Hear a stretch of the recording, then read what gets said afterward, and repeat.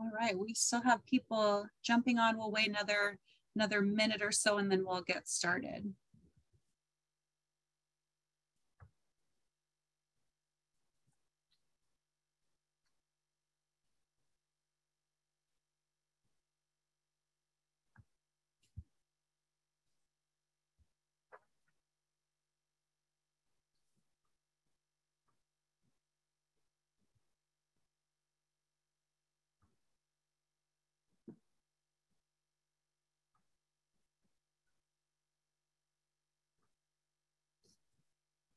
All right, it's 12:01, so let's get started.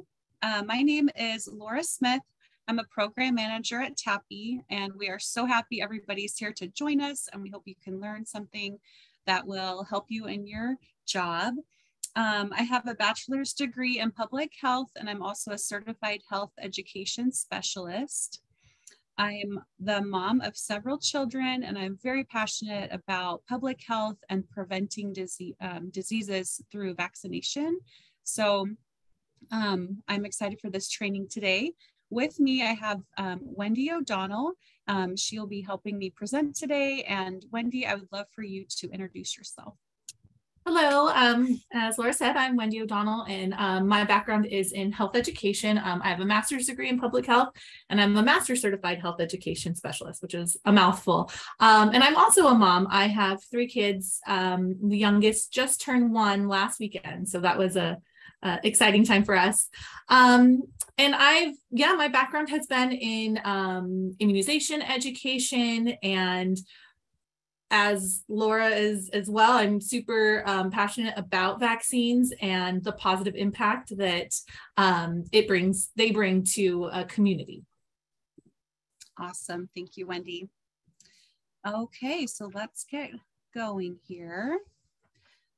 Just some record or housekeeping things. Please keep your microphone or phone on mute unless you are speaking. Please use the chat box to ask any questions you may have. We may have some time to address them as they come up, or later on in the training, you may see that we're going to talk about them anyway. So write in all your questions. We have Denise on the chat box today with TAPI, and she is very knowledgeable and willing to answer all your questions as you chat them in. So please do that. If you have any issues, just send us a message to the administrator if you're having any difficulties. And the most important thing is that all the handouts, the videos, the links, everything that you see today will be accessible to you through our website, as well as a recording from today. So if you have a coworker that you think would benefit from the training, they can watch the video of it. And if there's a handout or infographic you see today, we definitely you'll have access to all of that on our website. So let's get going. The objectives of this training are to discuss 10 science-centered, evidence-based concepts about why parents should vaccinate their children. We're going to answer common questions and address any misconceptions you may have heard. And we're going to teach you how to distinguish myths, facts from myths, and let you know how to feel a little more comfortable talking to people about vaccines. So today we have a lot of social workers, some teachers, health educators, vaccine specialists, some medical assistants, and we even have some medical students with us today. So that is all very exciting to have so many people with us and different backgrounds, but this training will really help you all in your jobs to learn how to talk to parents about the decision to vaccinate their children and give them the confidence to do that.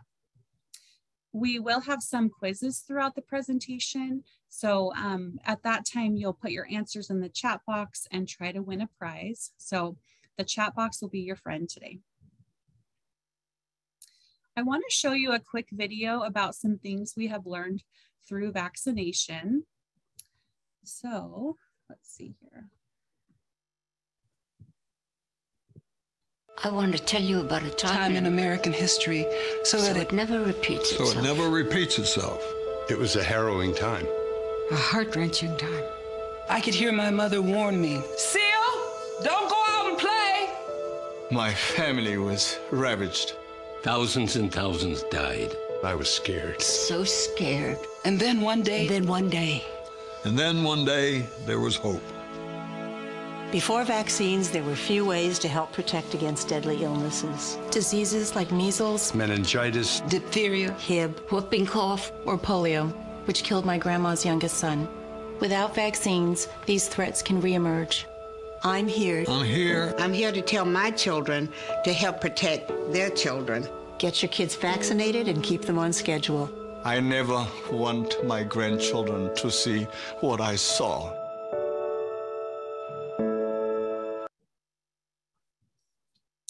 The real dilemma that we have to face is that because of the effectiveness of vaccines over the past 50 to 75 years, many people have forgotten about the diseases those vaccines were developed to fight.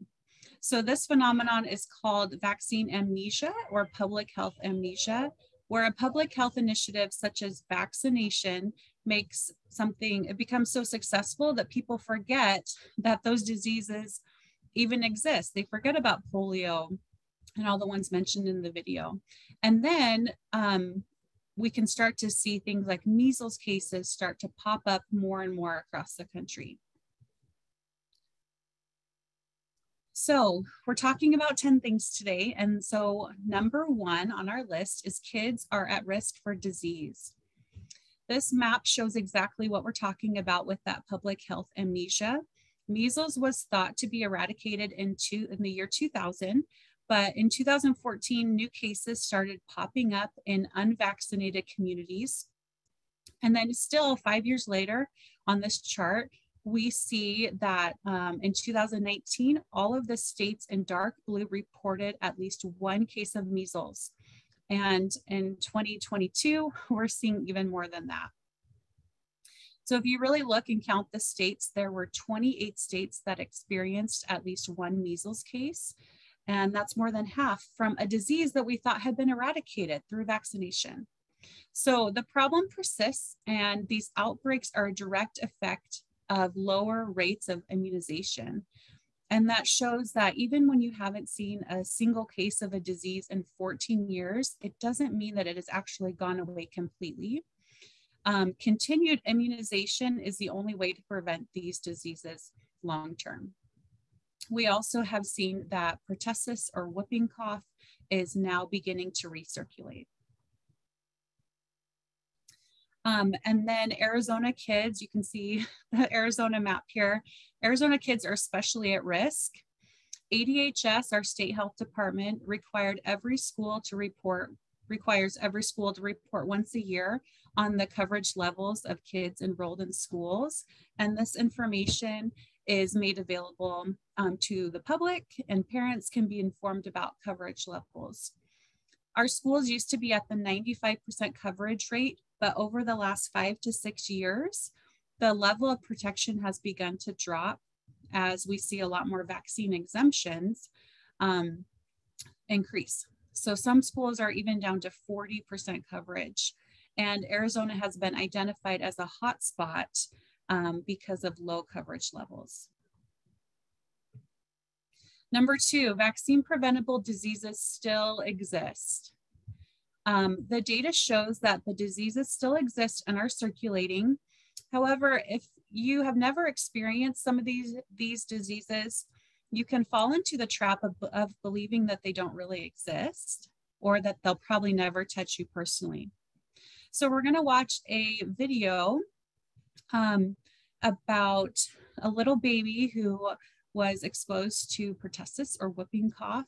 And it is a terrible video to watch because it is so sad to see this baby struggle to breathe. But I think it's really important that we understand the diseases that we're trying to prevent through vaccination. So it's a little uncomfortable to watch. It is about 2 minutes, but it makes a really big impact about how important vaccines are.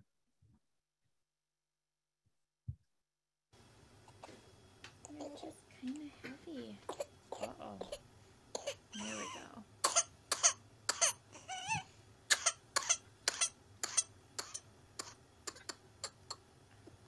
Okay. It's okay. okay. Take a breath in, honey. Come on.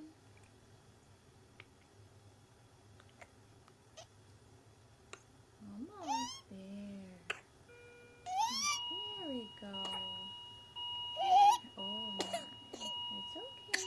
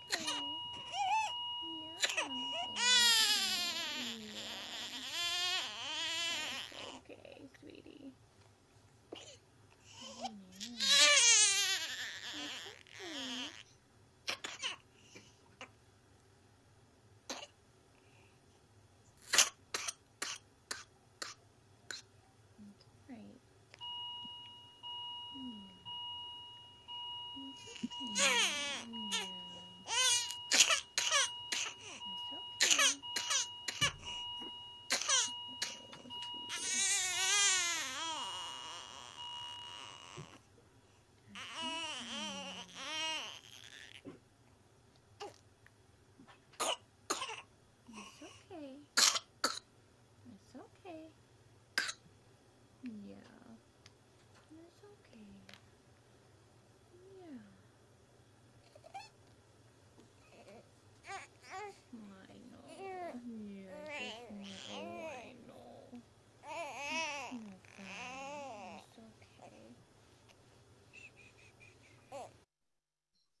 Okay, hopefully you all made it through. It makes me very uncomfortable and squirm even watching that movie. I do have a little baby, and so I just feel it's terrible to watch that video of that baby struggling to breathe. So number 3, outbreaks are preventable when parents make the decision to vaccinate.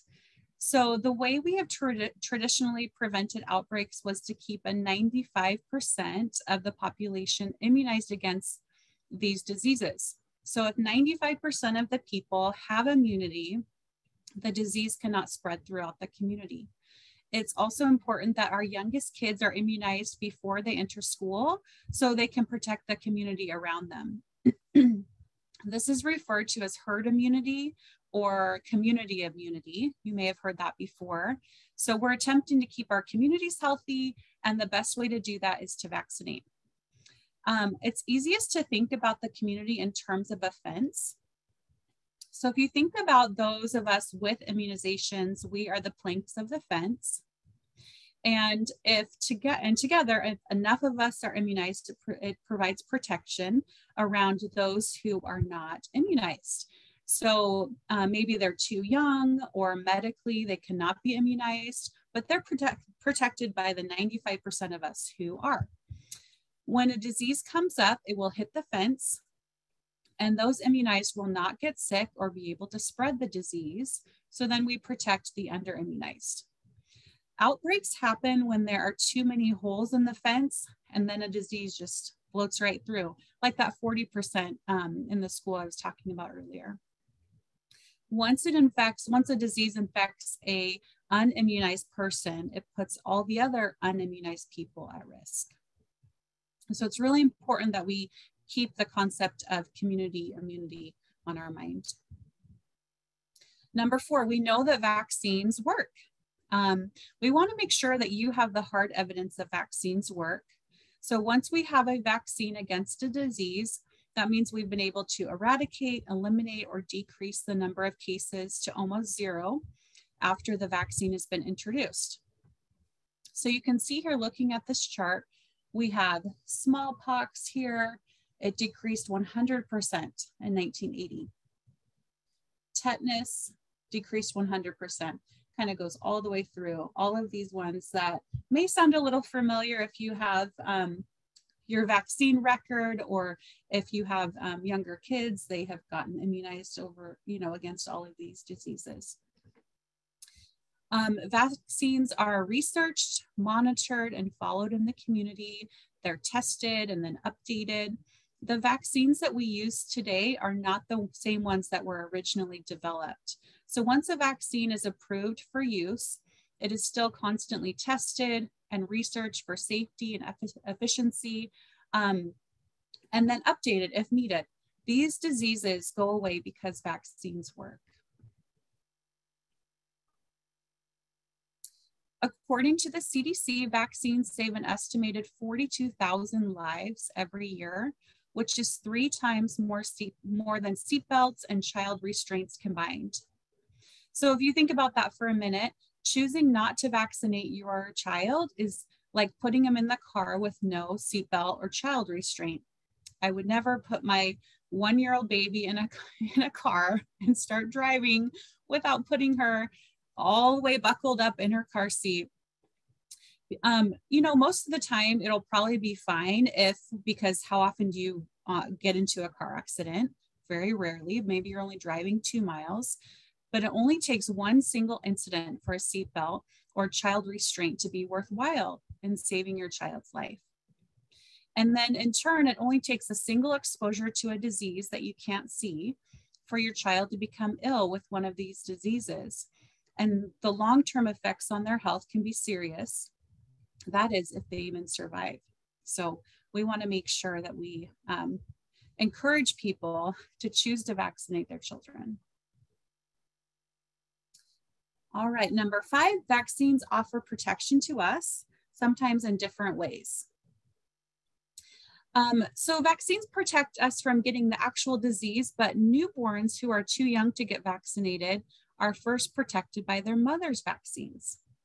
This is the first round of protection, but it does begin to wear off around 2 months of age. This is why there's a vaccine schedule that starts when the baby is 2 months old to continue the protection. Now, there are some people who cannot get vaccines. They're too sick, medically compromised, they may have allergies, and these people are protected by those around them getting vaccinated, just like in our fence analogy a few slides ago. And then just as a side note, I think you should know that only approximately 1 child in a million have a true allergic reaction to a vaccine. They are safe, they are tested, and they're constantly monitored to make sure that they continue to be that way. Sometimes people can get swelling or a rash or start to feel sick and think that's an allergic reaction, but a true allergic reaction is severe and incredibly rare. The CDC has researched the best time to give vaccines to offer the maximum benefit. So we should really follow the immunization schedule and make sure we're getting vaccines at the correct time. All right, I'm going to turn it over to Wendy. She's going to take you through the next part of the training. Thanks, Laura.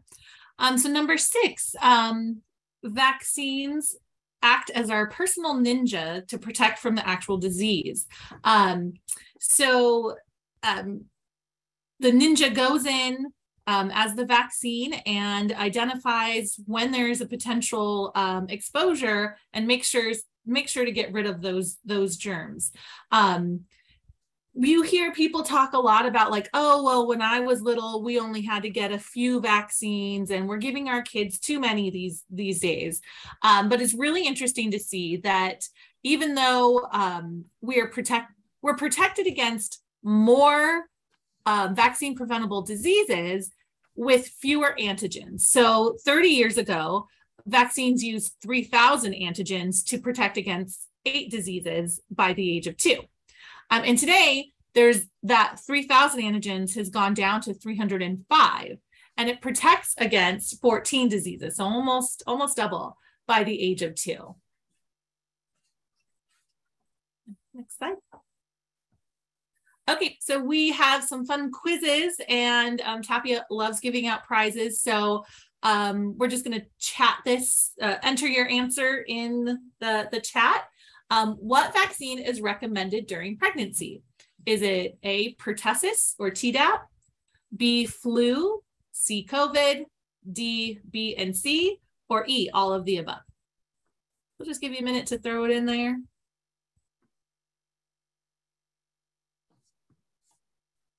Okay.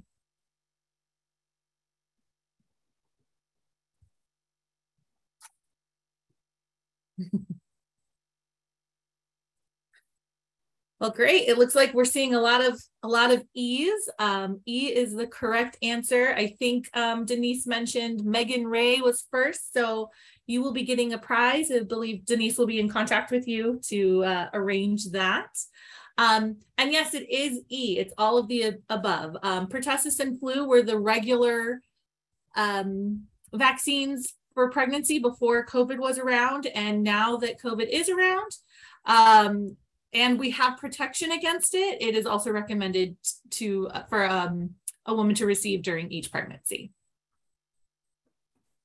And that leads us right into our next slide. Babies get their first vaccine from mom. So as Laura mentioned earlier, some protection is spread to newborns right when they are born, and then that protection starts to wane around 2 months.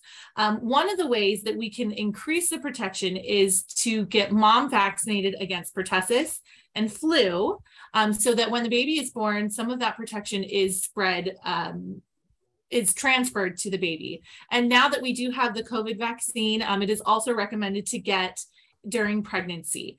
And you can get it at the same time as you get any of the other vaccines. That's something that, so when you go in for your flu vaccine, if it's flu season, you're also able to get the COVID-19 vaccine, either the primary series or the booster or wherever you are in it, you are able to do that. And that will give your baby some protection. There have been studies that show that newborns that have some circulating antibodies when they are born, if their mom has gotten vaccinated during pregnancy, which I think is pretty amazing. I was lucky. Well, I was pregnant with my son when the vaccine was first released, available.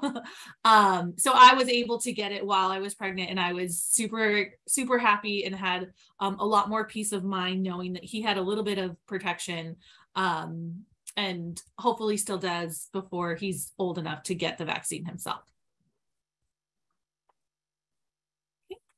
And your best defense against the flu is the flu shot. We know this from years and years and years of studying.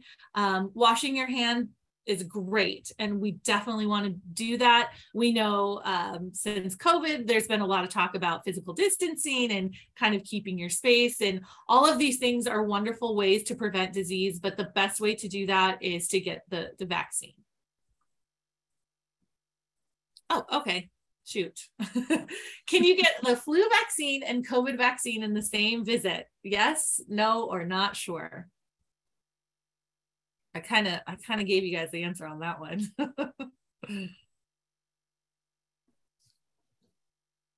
And the answer is yes. Yes. So I know Denise is monitoring that, so we will get in contact with the person who answered that correctly first. So yes, you were, oh, sorry. I was just going to say you're able to get those at the same time. So you don't have to wait. You don't have to keep any, you don't have to make a separate appointment. You're able to get them both at the same time. And it's definitely a good idea to do that. If, if you are going for your flu vaccine and you've not gotten your COVID vaccine or your booster, wherever you are in the series, you can do that at the same time. Very convenient. Number 8 is that doctors and science support vaccination. This is the biggest indicator of whether someone will get vaccinated or not, is if their doctor recommends it. And all of the major professional organizations in the US support vaccination. So the American Academy of Pediatrics, American Academy of Family Physicians, American College of Obstetricians and Gynecologists, American Nurses Association, Centers for Disease Control and Prevention, and March of Dimes all strongly support protecting children with recommended vaccinations. And then this is a good one to touch on now, even though school just got out. It'll be a very short time before kids are going back to school. And there are certain vaccines that are required for school participation. As Laura mentioned earlier, it's really to keep the community protected, to keep to keep those kids who maybe can't get it because they're immunocompromised, to keep them protected and healthy. You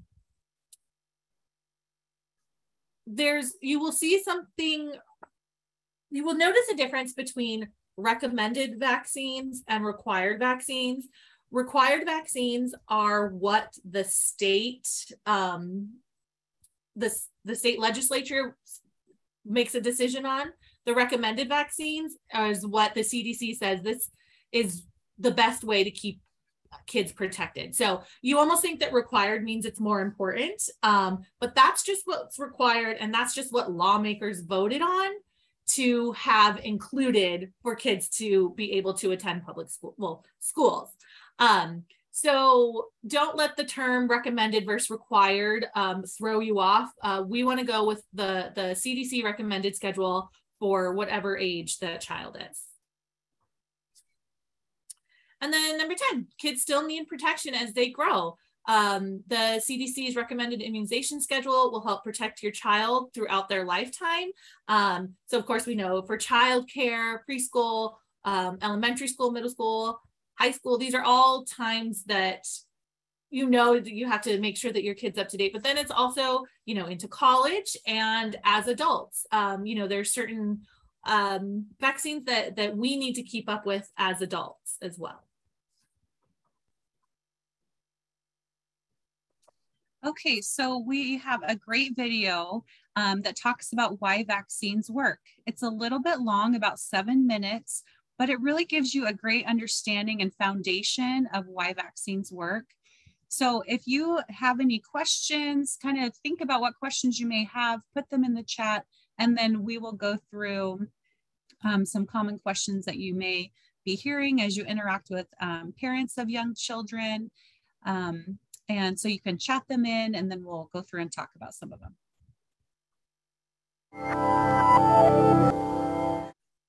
Aren't you glad you don't have scurvy?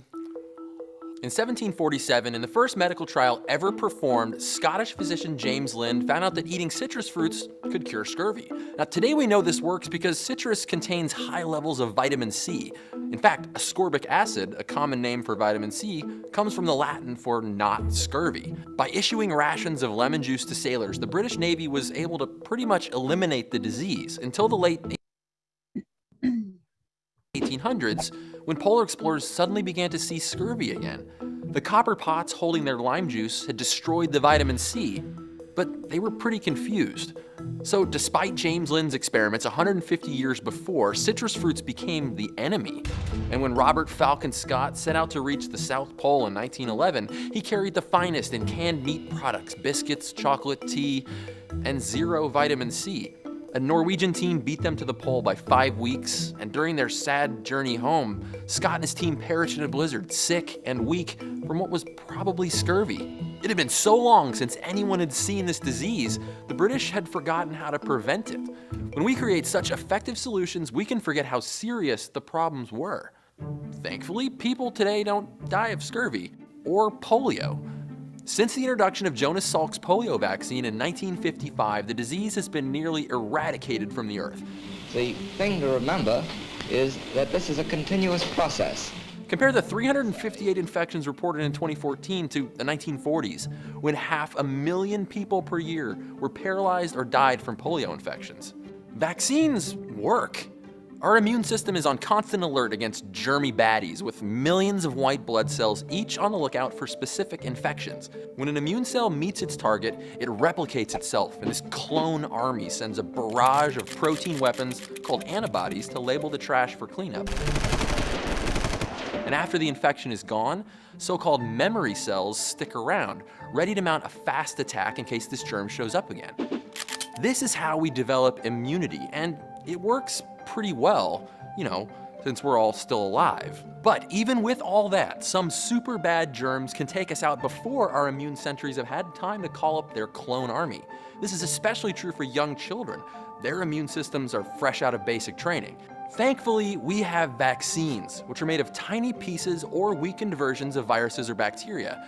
They let our immune system see what the bad guys look like and recruit those all-important memory cells before we ever have to actually see the real enemy. Thanks to vaccines, the US was able to eliminate measles in the year 2000. But in recent years, as more and more parents are refusing to vaccinate their children or are vaccinating them later than what doctors recommend, it's back. In most states, more than 90% of children are vaccinated, but that's not enough to keep a disease like measles at bay. In our episode about Ebola, we talked about a number called R0, the basic reproduction number for a disease, or the number of people infected by one person in a susceptible population.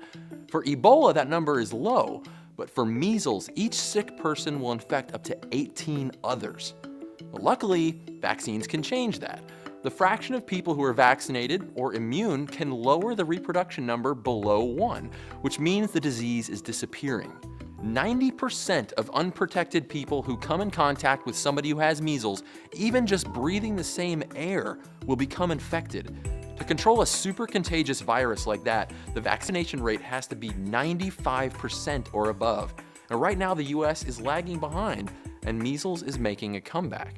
The Guardian put together a simulation of just how this so-called herd immunity works.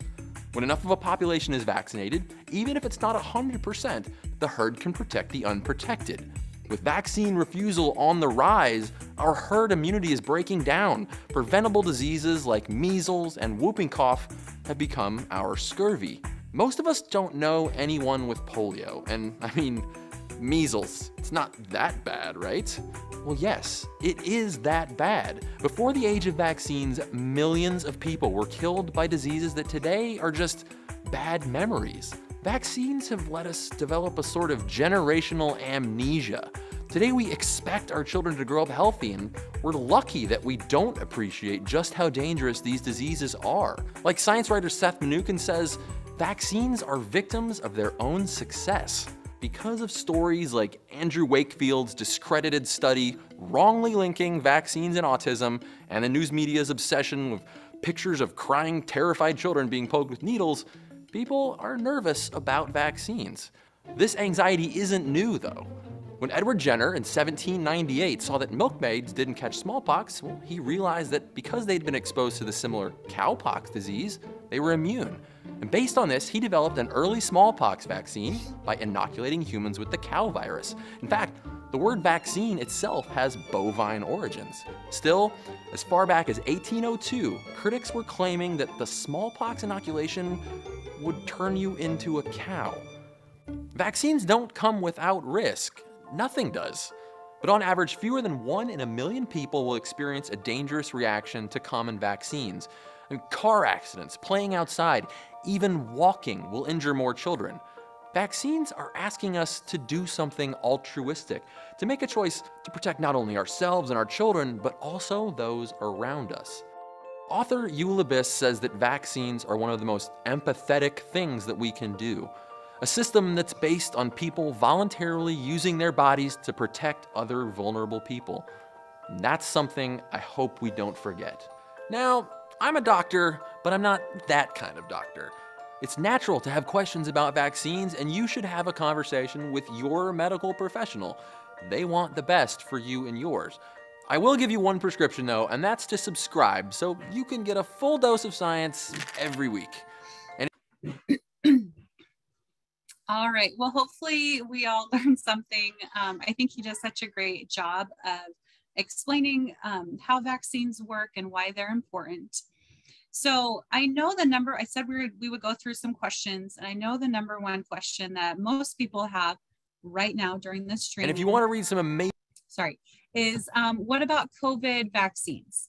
So Wendy, she's going to talk us through COVID vaccines, vaccines for kids, all of that. So go ahead, Wendy. Thanks. So one first thing we want to say about the COVID-19 vaccine is that the safety has been a top priority from the beginning. Full safety trials were done on each vaccine, and then ongoing monitoring continues. So it's not just okay, it's done, we did it, let's move on to something else. They continue to monitor side effects. They continue to monitor the safety. We do have a vaccine available. Hopefully this is common knowledge to all of you. The Pfizer COVID-19 vaccine is recommended for children 5 and older. And also the new recommendation is that children 5 and older are eligible for a booster about 5 months after they finish their primary series. So this is really a good way, especially before the summer, before they start school again, get your kids boosted so that they can have that higher protection when they are around more kids. Right now, safety trials are being reviewed for kids under age 5, and we are hoping that that recommendation will be announced later this month. And it's likely to be a 3-dose series for kids under the age of 5, just because they are seeing higher efficacy with the initial 3 doses.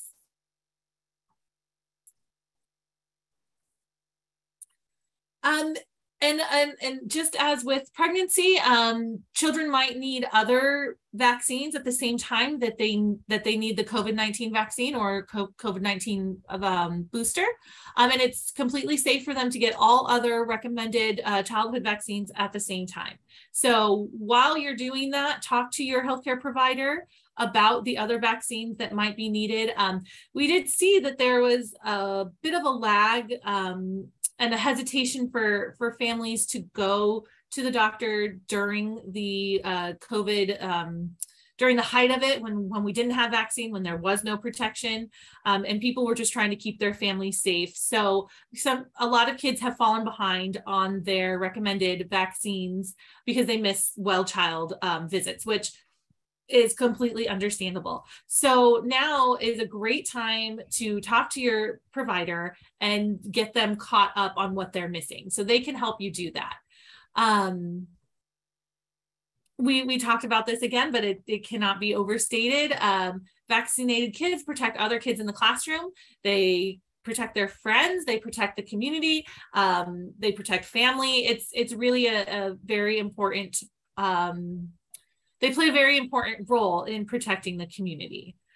Another highlight is that kids don't have to quarantine if they have been vaccinated. So that's less time out of school, which of course, now that most schools are out in Arizona, it's not a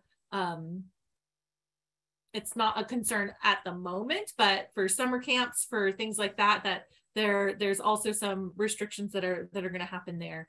But the most important thing about the COVID-19 vaccine is that it will allow us to get back to normal.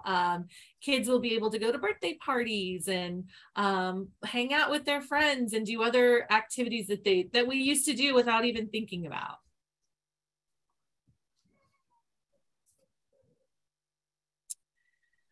The COVID-19 vaccine in kids over the age of 5.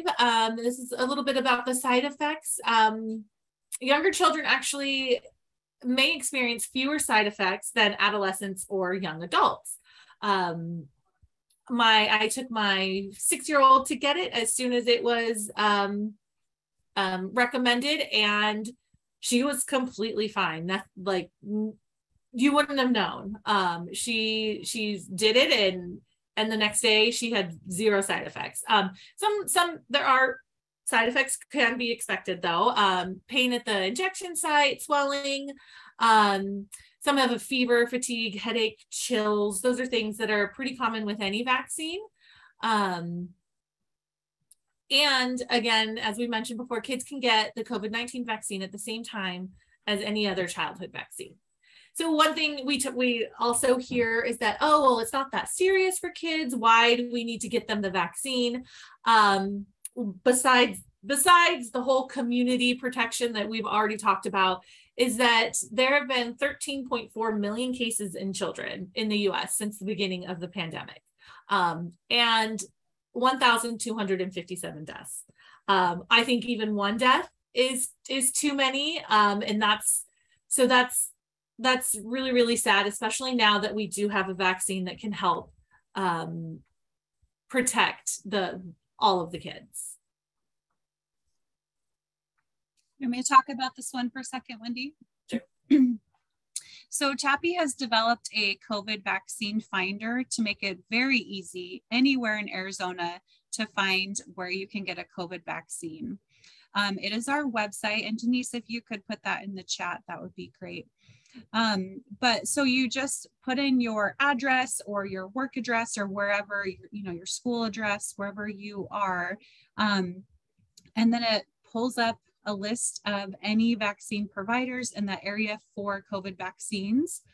And then it also shows what ages they have vaccine available for. So not every single location has a vaccine for ages 5 to 12, but it does show that on the vaccine finder, as well as if the provider speaks Spanish, English, and then what what manufacturers are available. So if you're looking specifically for a Moderna vaccine, then you can figure out where that is. So I have used it many times. I just realized it has been over 5 months since my 8 and 10-year-old finished their vaccine, their COVID vaccine doses. And so it is time for them to get vaccinated. So I entered in my address and I pulled up the locations near me, and I could see exactly which location has that vaccine available. So we're doing that today, and then they'll be boosted before we go on to our family reunion and before school starts again. So so yeah, it's a great tool, and you can use it with your parents and patients and anyone that you work with.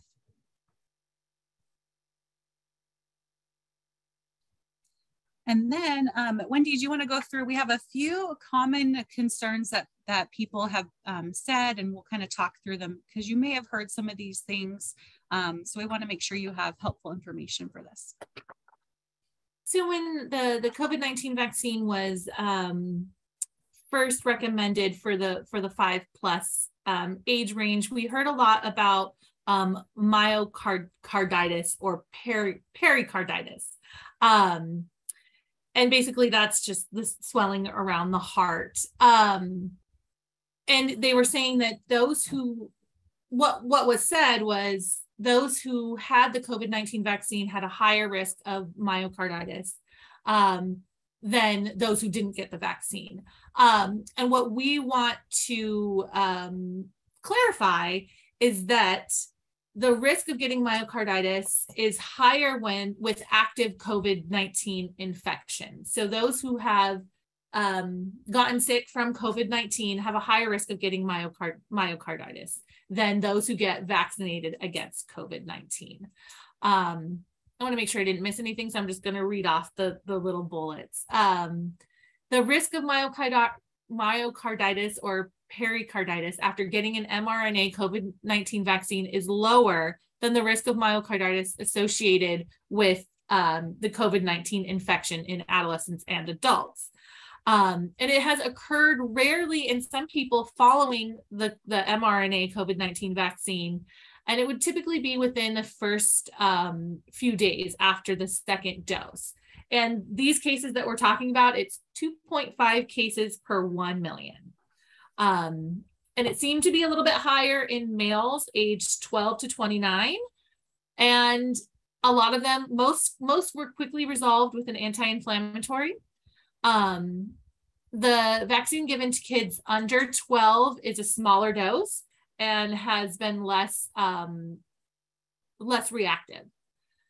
It's somewhat common as a result of a viral infection. So that's why after a viral COVID-19 infection, you're more likely to have myocarditis after an active viral infection like COVID-19. Typically, it's about 100 to 200 cases per million people per year. So you can see that when you compare 2.5 cases to a million from 100 to 200 cases, you're better off getting the COVID-19 vaccine and preventing COVID-19 in the first place than having active infection and possibly developing myocarditis. And then Another concern we hear is about puberty or fertility in children. And these are not true and they are unfounded. Their COVID-19 vaccine does not affect puberty or fertility. mRNA vaccines are processed near the injection site, and activated immune system cells travel through the lymph system to nearby lymph nodes. They're not affecting hormone levels, nor are they traveling throughout the body or other parts of the body. There's not a biological reason to expect that maturation or reproductive functionality would be negatively affected by COVID-19 vaccine now or in future years. So I think we're going to watch this short video about this, and this will maybe answer it a little bit clearer. Hi, my name is Paul Offit. It is Tuesday, May 4th, 2021, and I'm talking to you at the Vaccine Education Center at the Children's Hospital of Philadelphia. One question that has come up regarding COVID-19 vaccines, especially among young women of childbearing age, is it possible that this vaccine or these vaccines could affect fertility, could affect my ability to get pregnant? The answer in short is no, and let me explain why and where this whole false notion came from. This false notion was born of this letter that was actually written to the European Medicines Agency, which is like the European equivalent of the Food and Drug Administration, claiming that there was similarity between the SARS-CoV-2 spike protein, which is what you're making an antibody response to when you get these vaccines, and a protein that sits on the surface of placental cells called syncytin-1. So the thinking was, if you're making an antibody response to that spike protein of coronavirus, you're also inadvertently making an antibody response to this syncytin-1 protein on the surface of placental cells, which would then affect fertility. First of all, that wasn't true. Those two proteins are very different. It's like saying you and I both have the same social security number because they both contain the number 5. So that was wrong to begin with. Plus, you can argue there's two strong pieces of evidence that argue against it. One is that there was 2 prospective placebo-controlled trials done before submission for emergency use authorization from both Pfizer and Moderna. During those 2 trials, 36 women roughly became pregnant. Now, if it was true that this vaccine or these vaccines affected fertility, then there should have been more pregnancies in the placebo group than in the vaccine group. But that wasn't true. There were really 18 instances of pregnancy in the vaccine group and 18 instances of pregnancy in the placebo group. So therefore, the vaccine didn't enhance fertility and it didn't negatively affect fertility. Also, if you're arguing that antibodies directed against the SARS-CoV-2 spike protein would affect placental cells, remember that about 100 million people have been infected with this virus over the past year and a half. During that time, they have been making antibodies to the SARS-CoV-2 spike protein. So if it's true that that would affect fertility, then the question is what's happened to the fertility rate or the birth rate in this country, say between 2019 and 2020? If it was affecting fertility, if natural infection was affecting fertility, then birth rates should have gone down. But that's not what happened. Birth rates have actually gone up slightly.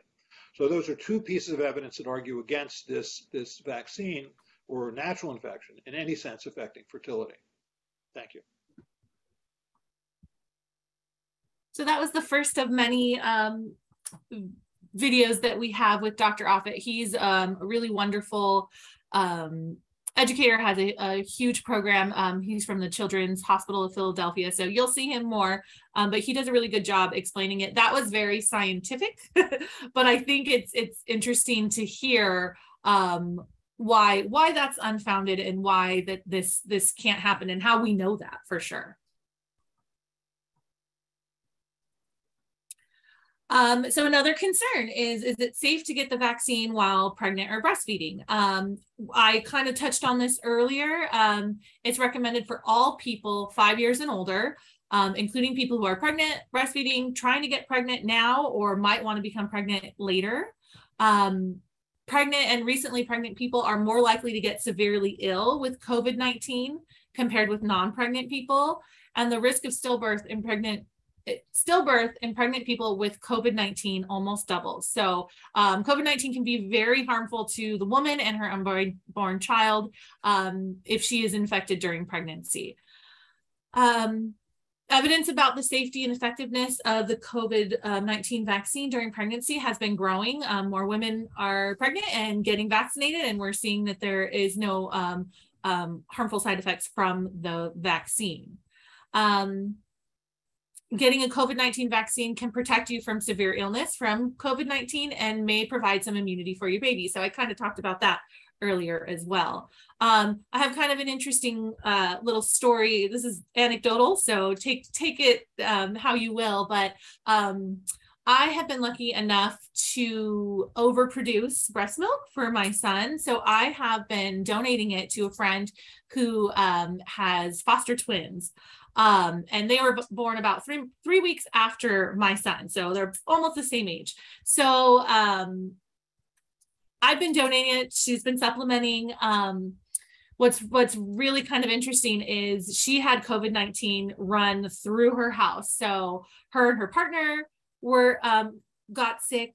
Her other two daughters got sick. So all four of the six were down with COVID-19, but the babies that were on my breast milk did not. So it's very interesting. I mean, like I said, take that however you feel, but I feel very proud to have possibly contributed to protecting those little babies while everyone else was sick.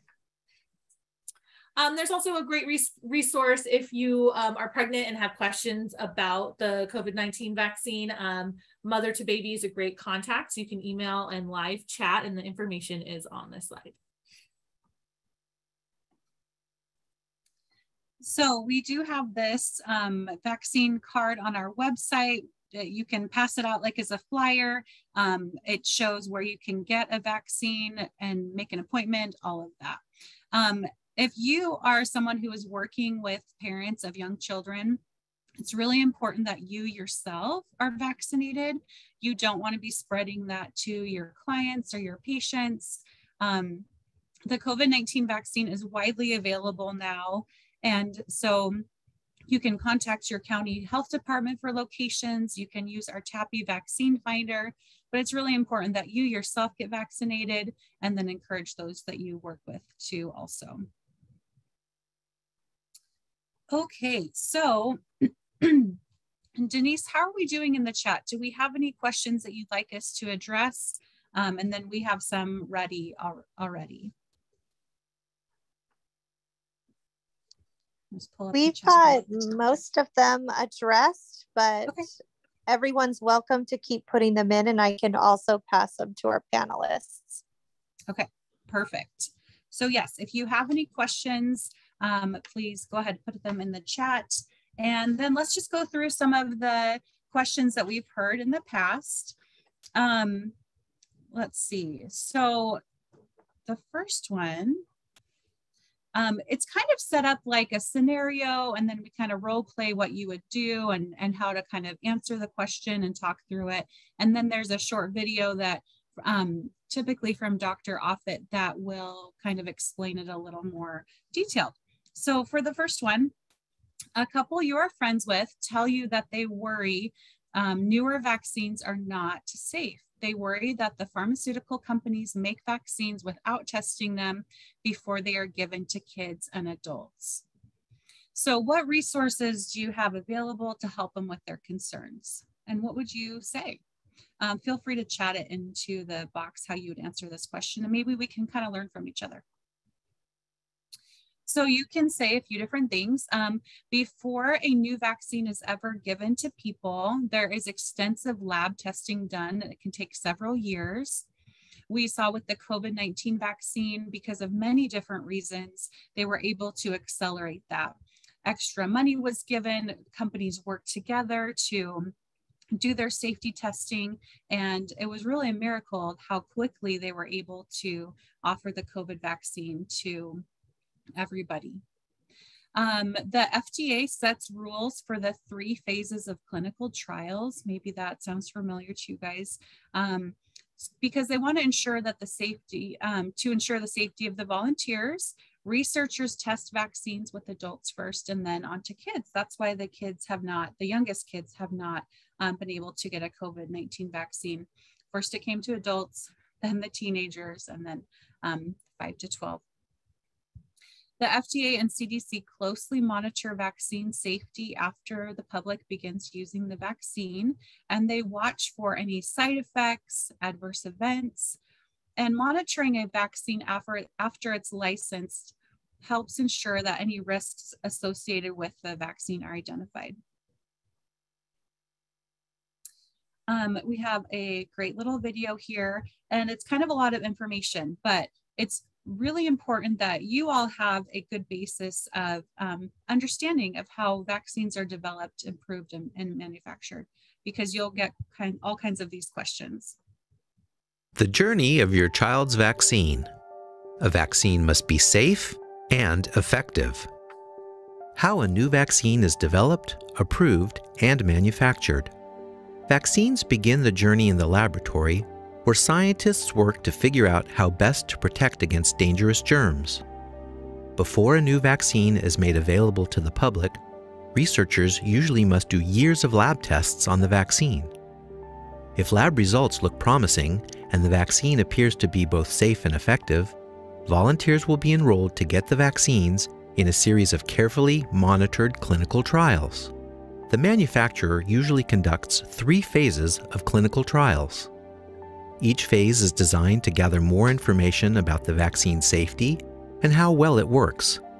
These trials can take years to complete.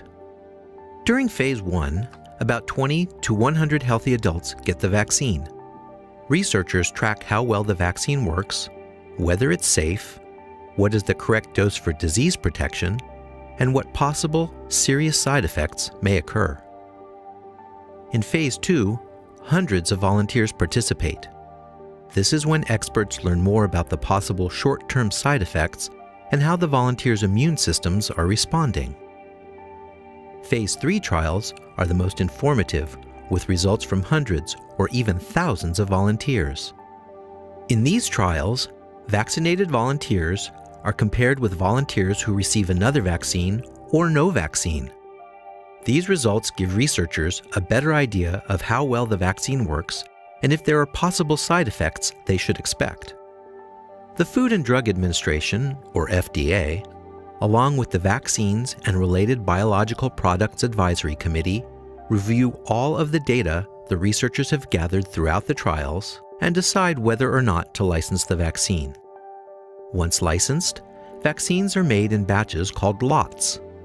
Manufacturers test the lots to make sure the vaccines are safe, pure, and potent. The FDA reviews the safety and quality of each lot before it is released. The FDA inspects manufacturing facilities on a regular basis to ensure quality and safety. How a vaccine is added to the U.S. recommended immunization schedule. Once the FDA licenses a vaccine, CDC brings together the members of the Advisory Committee on Immunization Practices, or ACIP, to review all of the research available on the licensed vaccine. The members of the ACIP include world-renowned vaccine and disease experts from groups like the American Academy of Pediatrics and the American Academy of Family Physicians, CDC, and other government agencies. These experts look at how well the vaccine works and whether it's safe when given to different age groups. They also weigh the seriousness of the disease the vaccine prevents and figure out how many children would get sick if they did not get vaccinated. The experts then decide if they should recommend that vaccine be added to the U.S. recommended immunization schedule. If the CDC approves the experts' recommendations, the vaccine officially becomes part of the schedule, and soon it will be available at your healthcare provider's office. How a vaccine's safety continues to be monitored. Once children start getting the vaccine, the FDA and CDC continue to watch for possible side effects. Reactions that happen after a vaccination get reported to the Vaccine Adverse Events Reporting System, or VAERS. Anyone can submit a report to VAERS, including parents, caregivers, patients, doctors, and nurses. However, The reactions that are reported may or may not be caused by the vaccines. They may require further investigation. Researchers at FDA and CDC analyze the VAERS reports and look for any trends that may be happening. FDA and CDC also use other vaccine safety systems. The Vaccine Safety Data Link, or VSD, and the Post-Licensure Rapid Immunization Safety Monitoring System, or PRISM, actively monitor new vaccines to obtain additional information about their safety. VSD has access to healthcare information for over 24 million people. PRISM can analyze healthcare information from over 190 million people. CDC also uses the Clinical Immunization Safety Assessment Project, or CISA, to study vaccine safety. CISA is a collaboration between CDC and 7 medical research centers. CISA vaccine safety experts conduct individual case reviews and clinical research studies about vaccine safety. Recommendations for using the vaccine may change if the vaccine's risks are found to be greater than its benefits. The end goal is always the same: to safely and effectively protect children, families, and communities against potentially serious diseases. For more information, please visit cdc.gov/vaccine. Okay, so that is a lot of information, but hopefully, as you can see, there are several agencies watching out for side effects and safety concerns with vaccines. It's not just the CDC or just the FDA. They all work together to make sure that vaccine safety is their top priority. When we talk to parents, we can reassure them that vaccines are safe and effective. Okay, let me just look at this chat box, make sure we're good. Okay, I love how you guys are talking to each other and helping each other out and offering your perspective, because that's what this training is all about, to help each other, to learn and learn from each other. So that's great. Okay, so another scenario, mom and dad both think that vaccines are good, but that babies get too many at one visit and that their immune systems are still too new for so many vaccines. So they plan to delay some vaccines and only get 2 at each visit. So what are some things that you can say to educate them and to reassure them? Now, I know we have a lot of medical assistants there. Maybe you have heard this, it'd be right before you're giving the shots. So, you know, type in the chat, what are some things that you say to educate them and reassure them?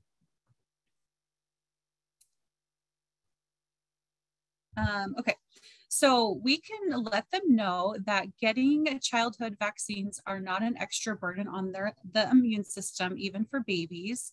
Babies are exposed to hundreds of viruses and bacteria during normal activities like eating and playing. And I have a toddler right now. She puts everything in her mouth and climbs on everything, and we go anywhere and she's touching everything. I'm sure she has been exposed to hundreds of viruses and bacteria. And also, even though kids receive more vaccines today, like that chart that Wendy showed earlier, they're receiving far fewer antigens overall compared to their parents and grandparents, and they're protected against more diseases now than I was and my parents were. So we have a little video here from Dr. Offit, and he explains it so great. So let's go ahead and watch that.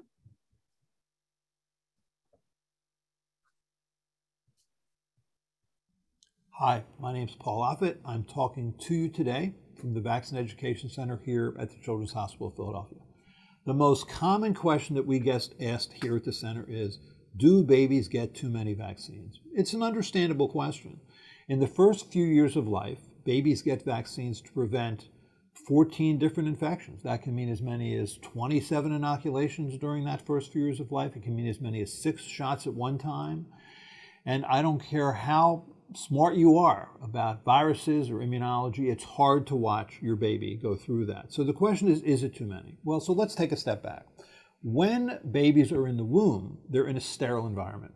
When they enter the birth canal and the world, they're not. And very quickly, they have living on the surface of their body trillions of bacteria. I'm not just trying to sound like Carl Sagan here, literally trillions of bacteria. You actually have roughly 100 trillion bacteria on the surface of your body. That's more than you have cells in your body. Now, each single bacterium has between 2,000 and 6,000 immunological components.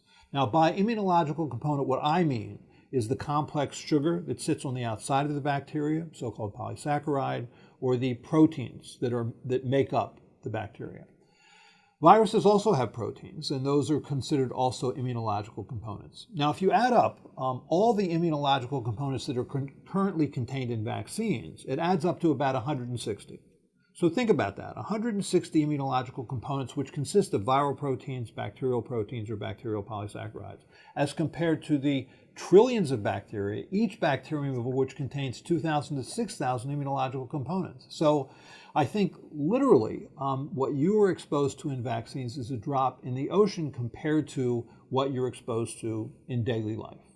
Frankly, I think a cut on your knee is a greater challenge to your immune system than are vaccines. I think the common cold, which can reproduce itself thousands of times in your body, is a greater challenge to your immune system than vaccines. So I think the short answer to the question, can babies tolerate so many vaccines given in the first few years of life, is yes. Because frankly, they encounter far more in their environment than they're ever going to encounter in vaccines. Thank you. Okay. If anyone has any questions, Denise, you're doing a great job answering them all, but feel free. We will move on to the next one and answer any questions as they come in.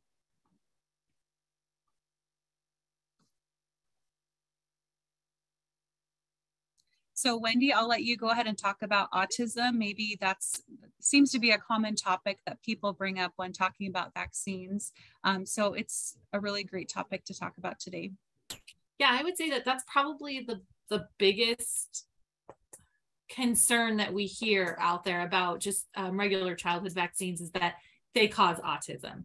So this will be really good that if you ever come across this question, someone hesitating because of this, you'll be armed with the right information to share with them. So the scenario is a mom of a 13-month-old toddler is sharing in her mom's group that her baby is not the same as she was before her MMR shot. She's worried that the shot caused harm and wants to warn others about vaccines and autism. So we're going to say that we're going to go over some resources that can help you address those concerns.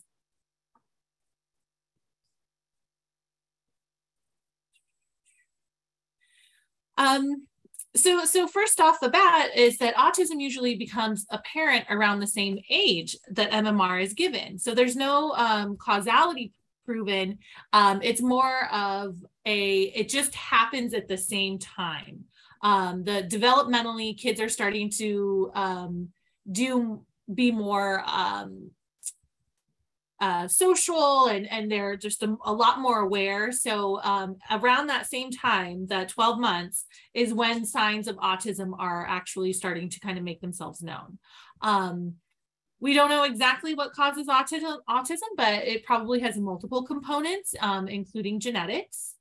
And oftentimes immunizations are given at a time when babies are changing quickly. They learn to crawl, walk, and talk, and their personality grows. Sometimes it feels like the toddler crawling on the table saying no to everything is unrecognizable. I told you my son just turned 1 last week, and he had his first tiny little tantrum the other day. I was like, wait, no, it's too early. Kind of did one of those fling yourself back things. And I was like, oh gosh, no. But yeah, it just happens around this time. They're learning to be more independent and aware. So I think we also have another video from Dr. Offit on this one.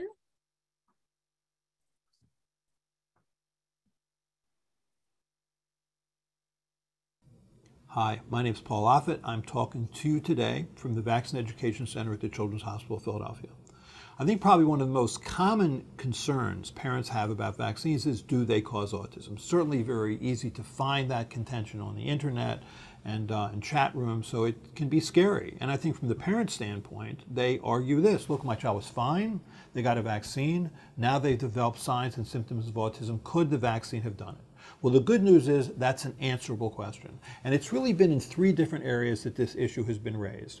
One is the concern that the combination measles, mumps, rubella, or MMR vaccine caused autism. The second is the notion that there was an ethyl mercury containing preservative that was in a number of vaccines. Now it's only in some multi-dose vials of influenza vaccine called thimerosal. And then the third sort of concern is that children are just getting too many vaccines too soon, that that's somehow weakening or overwhelming or perturbing their immune system.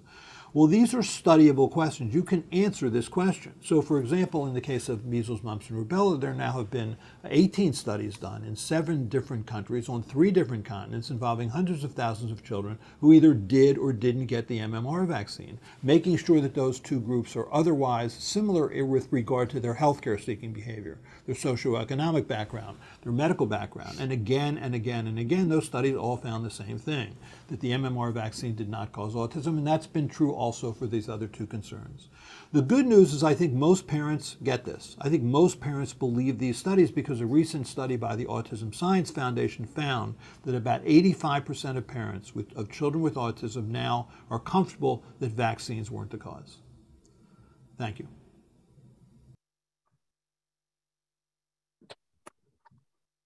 I just wanted to point out, Cheryl, I saw your comment. Yes, the doctor who originally published that study had been stripped of his medical license, that autism or that vaccines cause autism. There was absolutely no truth. His study was very, very flawed. And yeah, he lost his medical license. So it's been proven time and time again, like Dr. Offit said, hundreds of thousands of kids have been studied to see if there is a link. And you can feel confident in saying that there is no link.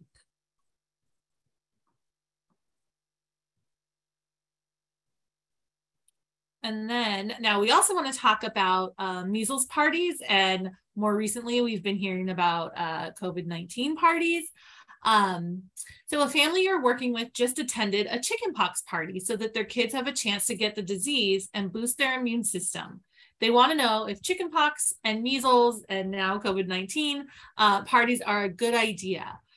So here's some resources that are available to help hopefully help them make the right decision. Some information you can know is that infection usually does cause better immunity than vaccination. Sometimes it lasts a little bit longer, but we know that natural disease can carry with it some very serious consequences. Paralysis, permanent brain damage, liver cirrhosis or cancer, deafness, blindness, pneumonia, and even death. You know, these diseases are still around and can be very serious when somebody actually gets the active infection as opposed to an immunization.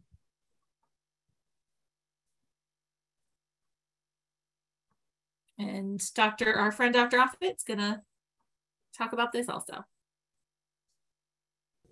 Hi, my name's Paul Offit. I'm talking to you today from the Vaccine Education Center at the Children's Hospital of Philadelphia. One question parents reasonably ask is, isn't natural infection better than immunization? Well, I mean, I'm a man in my 60s. I was a child in the 1950s. I had measles. When I had measles, I developed an antibody response that is probably 3-fold greater than what children will get if they get a vaccine. But what I didn't have to suffer by being naturally infected was I didn't get pneumonia, which could have caused me to be hospitalized. I didn't get encephalitis or infection of the brain, and I didn't die. I mean, every year in the 1950s, everyone got measles by the time they were 9 years of age. That meant that 3 to 4 million people every year would get measles. About 48,000 would be hospitalized with pneumonia or encephalitis, and 500 would die. Fortunately, I wasn't one of those people, but I could have been. So the better question isn't, is natural infection better than immunization? The better question is immunization good enough?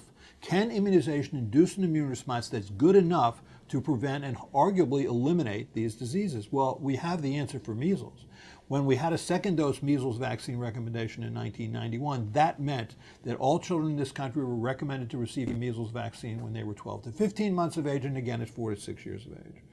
With that, we eliminated measles from the United States, eliminated it by the year 2000. The only reason that it's come back recently is that a critical number of parents have chosen not to vaccinate their children. So I think the good news about the measles vaccine is it induces an immune response that's good enough to have eliminated that virus from this country without asking children or having children risk the severe and occasionally fatal effects of a natural measles infection. Thank you.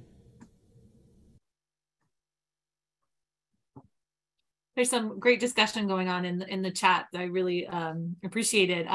It is interesting to think too about, yeah, if adults have not been exposed to it, they've not been exposed and not been vaccinated because they're in a kind of a weird age range between the two, they could get very, very sick. That's Grace's comment. And also what I think is really interesting is that we're protecting ourselves now, but that could lead to more protection in the future. So if you've never had chickenpox, the likelihood that you will get shingles is reduced. So I think that's one thing to think about as well. But if you have had chickenpox, then the likelihood that you could get shingles, especially if not vaccinated, is always going to be there. So yeah, so that's very interesting. I'm glad that some people have not heard of these parties, so that's a good sign. But it is something that we hear about, and I haven't heard as much about these COVID-19 parties as at the beginning of the pandemic, when everyone was just like, oh, let's just get it and get it over with, and then not realizing that they could get it again and again and again. So it's very interesting to see how it's all playing out. Okay, so I'm going to talk about finding reliable resources. It's really important that you know where you can find reliable resources and know which websites, apps, books, videos are from trusted sources. This handout is available on our website, and it lists all the different resources that are science-based, evidence-based, and places where you can go of things when you need to find information about vaccines. We watched a lot of videos from Dr. Offit today, and like Wendy said, he's from the Children's Hospital of Philadelphia, and their website has so many different resources. As I said in the beginning of the training, all of the videos, handouts, links, information, all of it is available on our website, and we'll be emailing it to you after the training is over. So you just go to the website, you can see the recording from today, as well as all of the things that we have talked about. It makes it really handy because if you are talking with a parent and you think, oh yeah, that one video where he explained it really well, you can just pull it right up and have them watch it. So we talked about Children's Hospital of Philadelphia. Also, you can go to the CDC. These are two of the best sites to access valid and reliable information about vaccines. You may run into another question we haven't talked about today, or if you think about something different, or you have a client or a patient ask a question. These are great places to go to find information. And also make sure that you ask your doctor if you have any specific questions, your medical provider. This handout was developed by our coalition members. So it's talking points and guidance to answer tough questions. So we can definitely get this to you. I think it's listed on our website also. The CHAPI website right here is whyimmunize.org. And we have information for parents of young children and grade school aged and off to college and throughout your whole lifetime. We have lots of different information, as well as printable handouts. You can order them from us and we'll send them to you. You can download them yourself and print them out. There are just so many different resources on our website. Here are just some of them. We can also help your organization develop any of these informational flyers. If you see something that you would like to put your logo on and hand out to your clients or your patients, like this one, off to college. It's things that you need to, vaccines that you need before going to college. There's the flu flyers, how to stop the spread of germs, how to vaccinate or not to vaccinate. So there are a lot of different ones. Denise may be putting our website in the chat already. If your health insurance does not cover vaccines, or you do not have health insurance, you can still get your children immunized against preventable diseases with no cost. It's a federally funded program called Vaccines for Children. So you'll want to contact the county health department for locations. And that is our training. Thank you so much for joining us. We love to give prizes. And so I do have an evaluation. Let me pull it up real quick and I will get it into the chat. Here it is. So fill out our evaluation because your feedback helps us develop future trainings, and helps us improve them and let us know what is helpful and what wasn't helpful. And it's a really great thing. So fill out the evaluation. I did put the link in the chat box, and we would love to hear from you. If you have any last questions, I don't see any that have not been answered already. So everyone have a great day. Thank you so much for spending your lunch hour with us. I hope that you learned something, and you can always reach out to me, lsmith@tappy.org, if you have any additional questions. If you have any coworkers or organizations you work with that would like to take this training, we do offer it every quarter. So our next training will be the first Thursday in September, and then in December also. So thank you so much, everyone. Have a great day.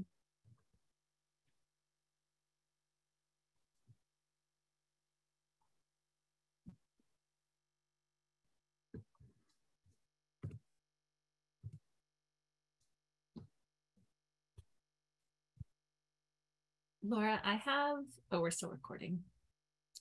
Is it?